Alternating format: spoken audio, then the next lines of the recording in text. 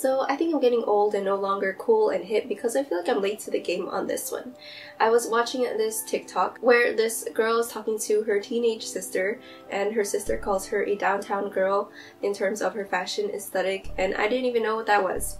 But apparently this aesthetic is getting pretty popular on TikTok, so I thought I'd add it to my series on how to build a blank aesthetic wardrobe. If you haven't caught on by now, I feel like a lot of aesthetics become aesthetics by romanticizing certain things, like dark academia romanticizes university life, cottagecore romanticizes farm life and living in a cottage, and downtown girl aesthetic romanticizes living in New York or a downtown area, especially in the fall or autumn season. I couldn't find much on the history of the downtown girl aesthetic because I feel like this term is pretty new, but the style of clothing itself has been around for a while, since like at least 2008. And it's a pretty common aesthetic, I would say, to see around. It's a very casual yet chic style of clothing, and it's very achievable and definitely something you can wear every day. In fact, you might have a lot of these items in your wardrobe already. But before we get started, if you do end up liking this video, don't forget to give a like and comment down below what aesthetics you want me to cover in the future. And subscribe if you aren't already. Follow me on Instagram at DRESSRELIEF and on TikTok at DRESSRELIEF. And I wanted to talk a little bit about my Etsy shop that just opened up. No brands want to sponsor me right now, so I'm gonna sponsor myself.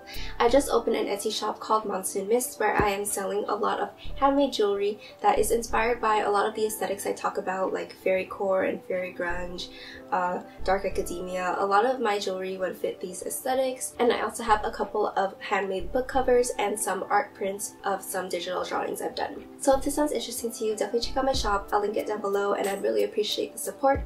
But with all that said, let's get started.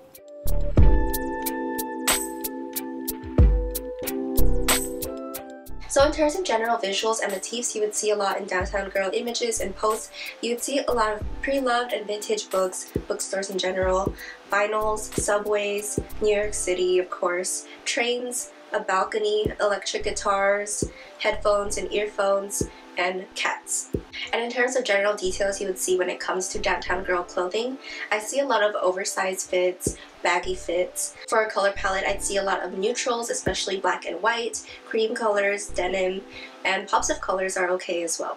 I also see a lot of Y2K inspo, like baby tees and low-rise pants, but I don't think you have to wear Y2K trends. I think you can get this aesthetic without wearing low-rise pants and things like that. For tops, I would look for sweaters, especially striped or argyle patterns, vests, t-shirts or long sleeves, leather jackets, especially like a leather blazer style. For bottoms, I see a lot of mini skirts, especially with sheer tights for the fall or autumn, jeans and baggy pants. For accessories, there's a lot of sunglasses, headphones, claw clips for your hair, and tote bags. And for shoes, I see a lot of Doc Martens, Converse, and platform shoes. I also feel like the accessories are more important than the actual clothing, because you could also wear something like overalls, which I wouldn't typically expect to see in the downtown girl aesthetic, but if you style it right, I think it could also fit.